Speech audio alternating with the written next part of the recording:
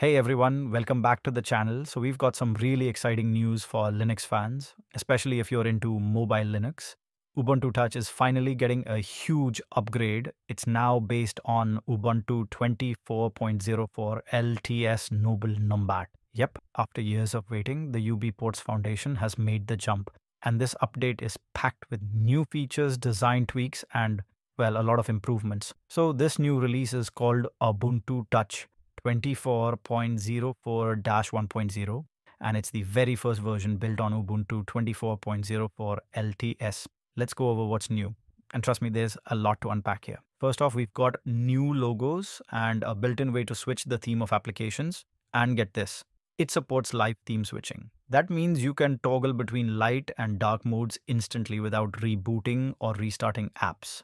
It's a small touch, but it makes Ubuntu Touch feel a lot more modern and polished. Now here's a big one, experimental personal data encryption. Once enabled, your personal data gets encrypted using your passcode or passphrase. When you boot your device, you'll first see a minimal UI asking for your code. And only after you enter it, the system decrypts your data and loads the rest of Ubuntu Touch.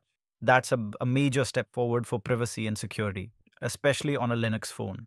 There's also a new layout for the phone app, designed for bigger screens. So if you're using Ubuntu Touch on a tablet or a larger phone, it'll feel much better. Plus, there's a new USB mode setting that now supports internet sharing, and you can finally see your Bluetooth MAC address right from the settings. There's even a new rotate button that lets you manually rotate your screen just once, perfect for those annoying moments when auto-rotate doesn't get it right. And if you're a power user, listen to this, you can now move apps between workspaces using Control plus Alt plus Shift plus arrow keys. That's some serious desktop level multitasking coming to mobile. They've also added more customization to the calendar and time settings, like setting a default reminder sound, showing week numbers, and managing alarms directly from the time and date menu.